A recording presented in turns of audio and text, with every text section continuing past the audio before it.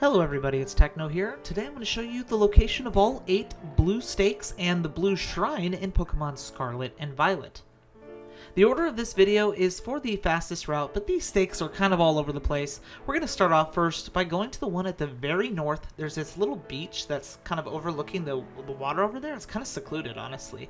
Oh, over here, it's just on the beach level almost. It's really low level. You should be able to find one of the stakes there. Now, the second one we're going to get is probably my favorite stake location out of all of them.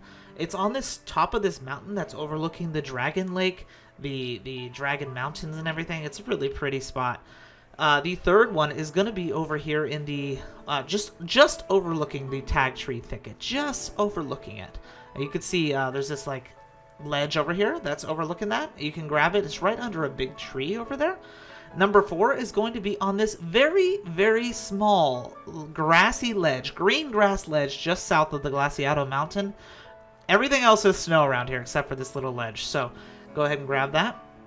Our number 5 is going to be the one just north of the Levincia Gym. You can actually overlook Levincia like that, really pretty. It's very high up and under a very large tree just north of Levincia City.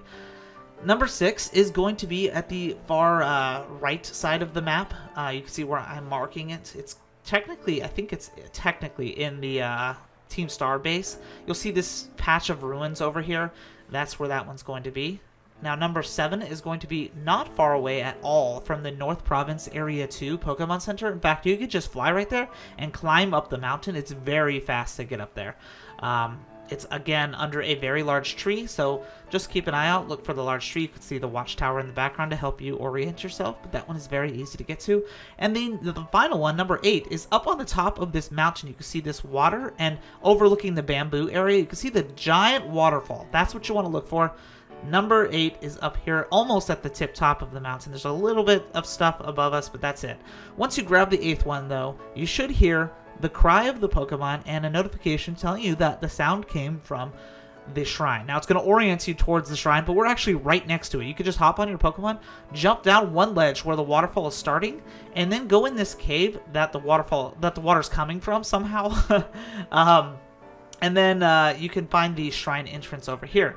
Before you do anything, I mean literally before you do anything, go ahead and please save your game because you don't want to mess up.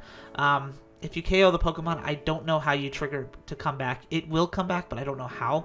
So go ahead and interact with the shrine by pushing A, and the shrine will come open to reveal one of the Ruin Quartet Pokemon, Chi-Yu.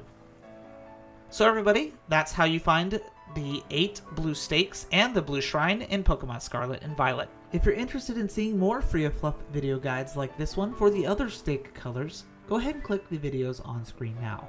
I hope you enjoyed the video, and as always, Techno's out.